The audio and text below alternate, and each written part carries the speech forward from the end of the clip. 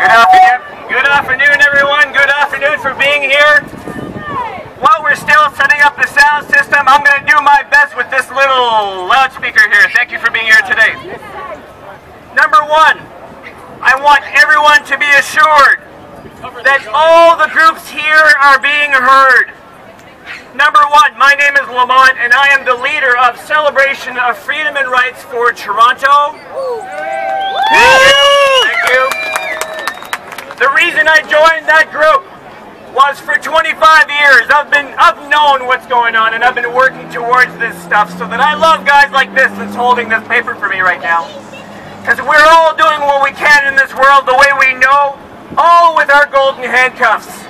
Families, jobs, home, debts, education, all that is meant to be here today, so I thank you for being here. We are organizing ourselves diligently to have unified messages for class action suits. Woo! Woo! Never forget the cars that are here beeping for us. Thank you.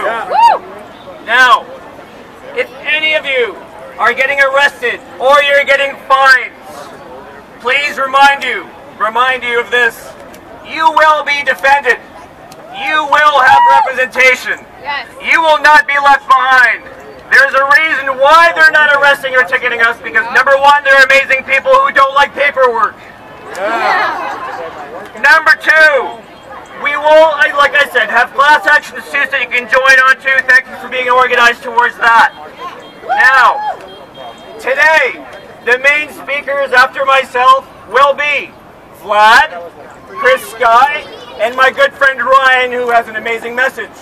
I'm going to do my best here today to give you a couple of certain points, because I will be singing the Canadian anthem in my version together with yours, I hope. I'm going to propose very soon to our group that as we do these marches, that we do have the men and women that are prepared for war on the road. Not your conventional war.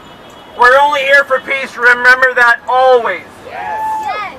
My God and your God